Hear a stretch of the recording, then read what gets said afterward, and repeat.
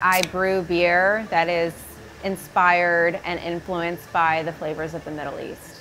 I think when people think about alcohol, they do not think about the Middle East. What I'm trying to do is bring that connection back and remind people that there is a very rich history. Growing up, I heard about my grandfather brewing beer in their garden in Shiraz, Iran, where they're from. He passed away when I was really young. My grandmother later made a passing comment of like, oh, I wish I had the taste of his beer. I started to do a little research and figured, let me try and make some beer. Bought a kettle and some buckets, and it was heavily based on flavor memory of family trying the beer and giving me feedback. They do feel a connection between what I'm doing, what he did, but also a connection to Iran.